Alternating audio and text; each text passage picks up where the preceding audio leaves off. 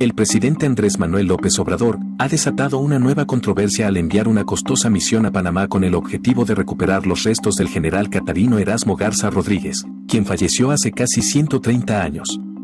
La movilización de recursos considerables, incluyendo un buque y más de 80 elementos de las Fuerzas Armadas, así como personal especializado de la Comisión Nacional de Búsqueda, ha generado preguntas sobre si esta acción responde a un capricho personal del mandatario. Mientras tanto, en México, las madres buscadoras, quienes han estado luchando por encontrar a sus familiares desaparecidos en los últimos años, se sienten abandonadas por las autoridades.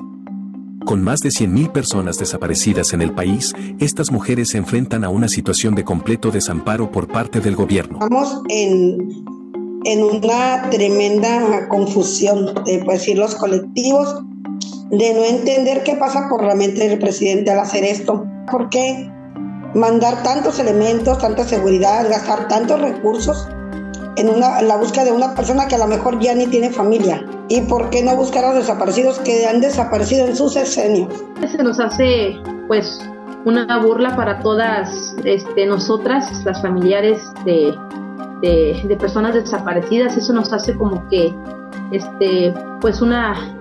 una falta de respeto, porque principalmente una de las principales barreras y una de las principales problemáticas, o sino que la problemática principal para todo este sistema de la búsqueda de nuestros familiares desaparecidos, precisamente es el tema presupuestal.